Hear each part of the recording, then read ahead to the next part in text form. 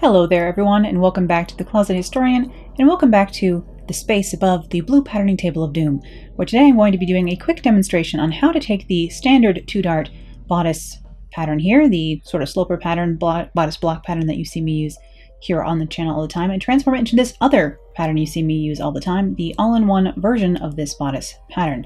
So this is just taking the side dart on the 2-dart bodice pattern here, the black one, and transforming it into the all-in-one sleeve here. This is actually quite a simple modification, so I'll go ahead and walk you through how to do this today, because I do use that other block all the dang time, which is why I have a card version of that one as well. You see me use this black poster board 2-dart standard bodice sloper all the time, but I often just trace the all-in-one because I use the all-in-one sleeve so often.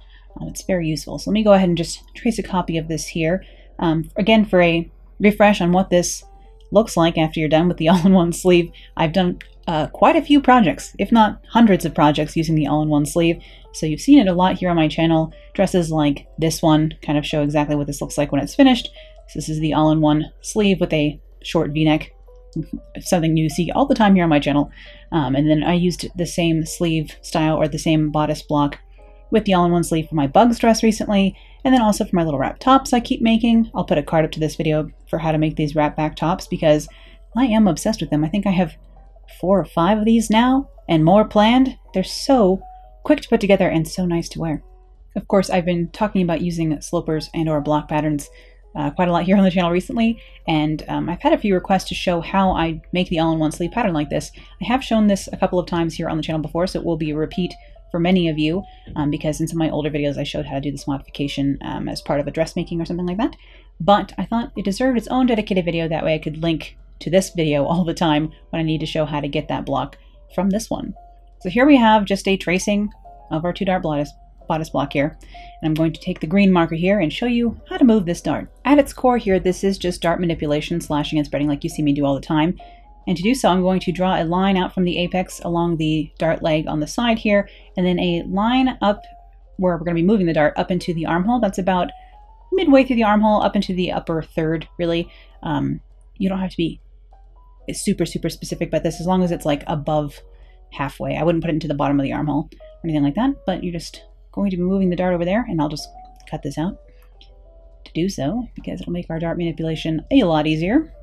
Of course, after doing something like this, changing to the all-in-one, or just with your basic block, anytime you have your basic blocks, you can go ahead and, move around the remaining waist dart anywhere you want it to be. Use it as gathering instead, use it as pleating instead, leave it at the waist or put it up in the neckline, wherever you want. But this dart here, in the side, we're going to transform into the sleeve itself. So I'm just cut down to the apex, leave it, attached so it's hinged here, so I can go ahead and close this dart, just like so. Grab that. Hinge that closed, layer it along the other dart leg. We're just going to tape that closed, and so now there is no more waist dart. We've opened it up into the arm side. You can always move the dart over there if you want to just have a dart into the arm side, by the way. But today we're going to use this fullness, and instead of using it as a dart, we're going to use that excess as a sleeve. So I'm going to go ahead and tape this down onto some more paper here so we can have room to work and draw our sleeve on.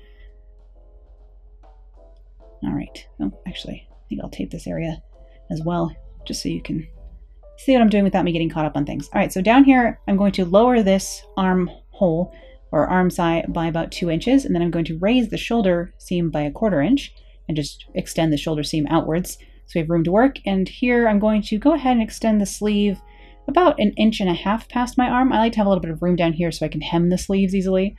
And then I'm just going to curve that into the side seam like so. Easy enough. And we have drawn our all-in-one sleeve. Did you blink? Did you miss it? Replay, instant replay here. We've drawn the all-in-one sleeve. It was magic. Again, up here at the shoulder line, at the shoulder tip, I came up 1/4 inch and just extended that outwards, along the shoulder line. And then I just came down and out at the underarm. And now we have this rather boxy looking pattern. It's the all-in-one sleeve bodice front. We still have our dart at the waist there, so that'll need to be closed. Again, you can move that and do whatever you want with it.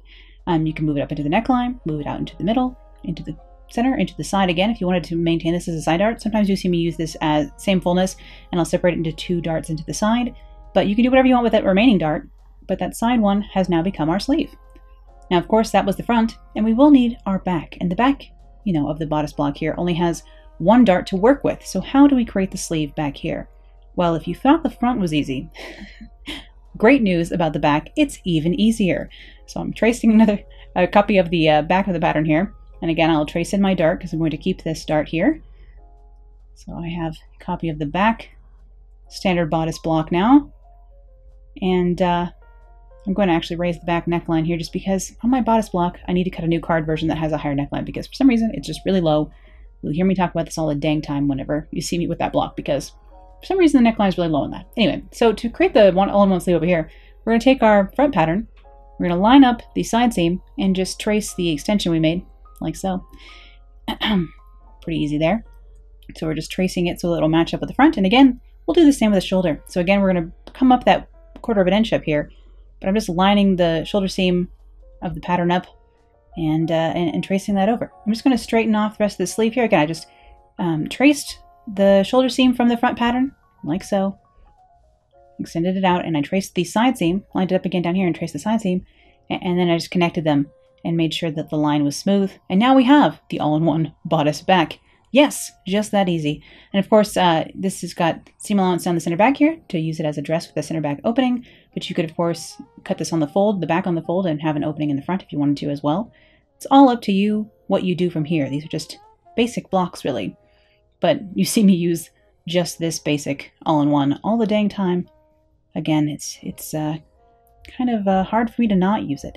The best thing about the all-in-one sleeve is that you don't have to set in a separate sleeve. You also don't have to cut a separate sleeve. So if you are working with yardage that is narrow or you don't have very much fabric, this is useful because your front and back bodice, you cut them out and they already have the sleeve there. So like you don't have to cut out a separate sleeve piece and figure out how to fit that into your cutting layout. So I find it quite useful for many reasons, and I just happen to like the way the style looks as well. But there we go, we have our basic bodice block now transformed into the all-in-one sleeve dress bodice front and back here. These are the same as my card versions here.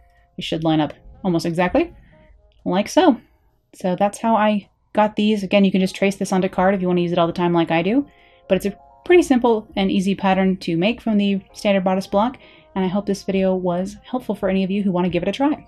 I will see you all again here soon for another video later this week. I know this is a short one, so there will be another video coming this weekend as well. Thank you as always for watching today, and I'll be back here with more vintage fashion, sewing, and pattern drafting real soon. Bye!